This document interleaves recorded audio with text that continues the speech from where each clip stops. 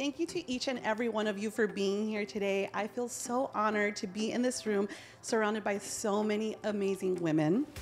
As you know, we are here to celebrate Women's History Month, and our goal for today is that you leave here connecting with at least one person that you didn't know before you got here. We're happy to host it here at El Pescador. We're happy that we're able to do this. There's a couple of things that we want to accomplish, that you meet people that you will connect with and possibly collaborate with. One of my favorite things is really bringing the community, culture, and women together, giving everybody that space. So thank you all for coming. We're so excited to have you here. Commit 100%.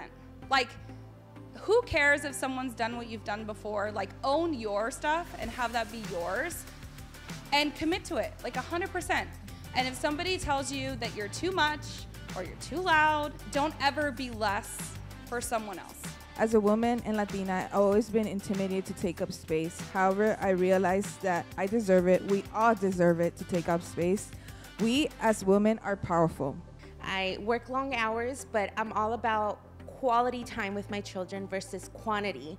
And I get criticized for that because I work. My mom did everything for me, and I was like, I don't want to do that, because then I felt like I couldn't do things for myself as I got older. My children will follow in my footsteps and hope that I can be the role model that they need. For you to be successful, you have to have the right support. Surrounding yourself with people that support you, being a part of brands that you believe in and that you believe in their message, making sure that you take cues from the type of leaders you want to be and even the type of leaders that you don't want to be.